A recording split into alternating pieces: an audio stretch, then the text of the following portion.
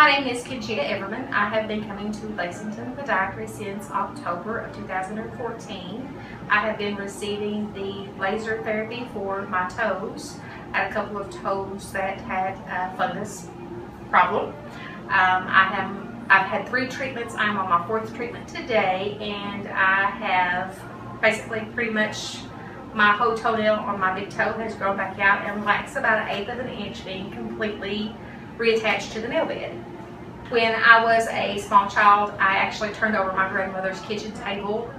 It caught the top of my toenail, mashed my toenail to the point where I had a big blood bruise under it.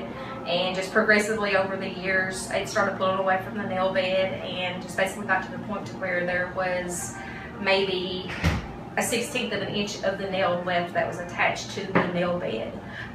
This is not an unsanitary thing that you've done to yourself. It's just sometimes trauma can cause this to happen, and it can be very embarrassing for you to be out in public and wear open-toed shoes and things like that. So if you have this problem, I most definitely recommend that you come in and you get the laser treatments and let Lexington Podiatry get you back on your feet and back in your open-toed shoes and your flip-flops if Dr. Frills will allow you to wear them.